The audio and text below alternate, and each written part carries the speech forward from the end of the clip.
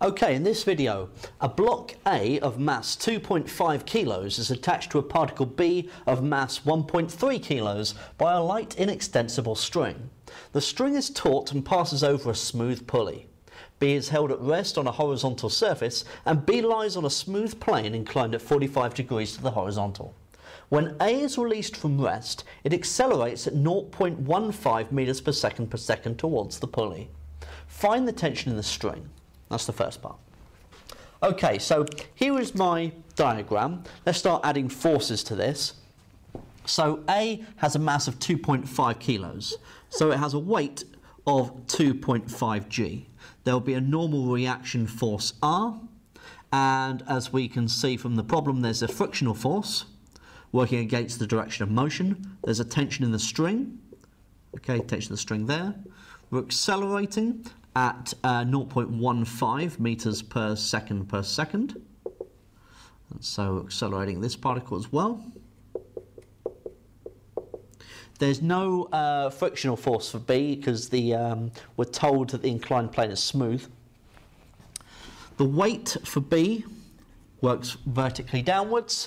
B has a mass of 1.3 kilos and so has a weight of 1.3 g. We can draw in the rest of that triangle. So we've got 1.3 g, so that's 45 degrees, isn't it?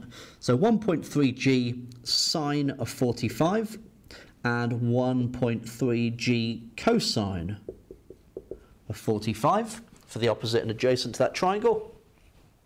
Okay, so that's looking like it. Okay, so find the tension in the string.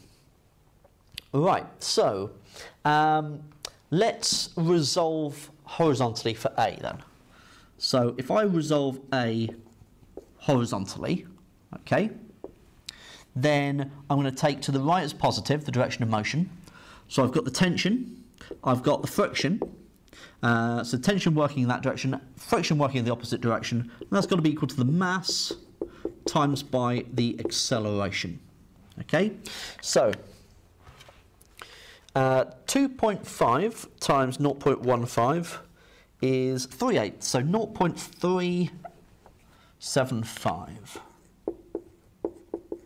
Okay, so that's one equation. So let's now resolve B, and we're going to be parallel to the plane.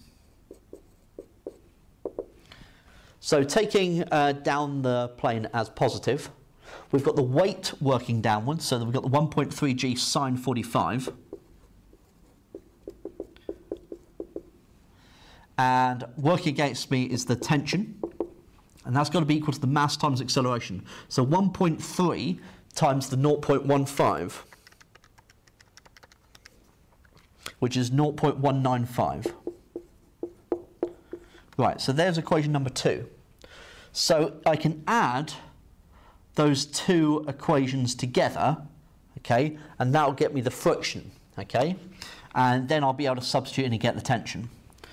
So equation 1 plus equation 2, I've got the 1.3 g sine 45, take away the frictional force, is equal to, I've got the 0.375 plus the 0.195, which is 0.57.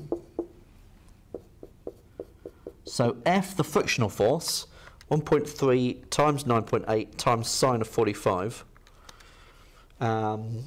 is 9.0085. And take away the 0.57. So the frictional force is 8.438, etc. So I'll write down the whole thing, 438540392. And so that's 8.4 newtons to 2 sig fig. So that's my frictional force. So if I substitute that back in to the top equation, the tension is the 8.4385, etc., adding on the 0.375. And so I get 8.8135, so 8.8 newtons to 2 sig fig. Okay, so I've now got the tension. That's what I wanted to find for part A.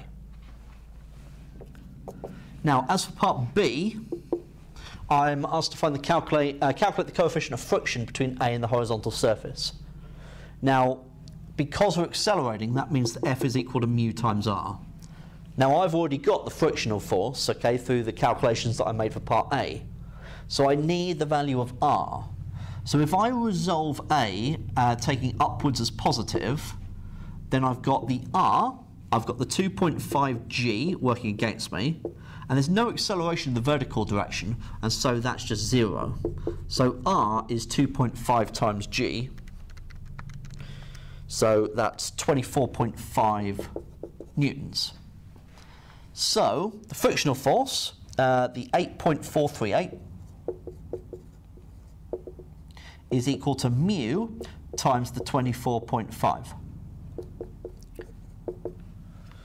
So 8.438540392, okay, divide that by 24.5, and we get 0.3444, so 0.34 to two significant figures. That is the coefficient of friction between A and the horizontal surface.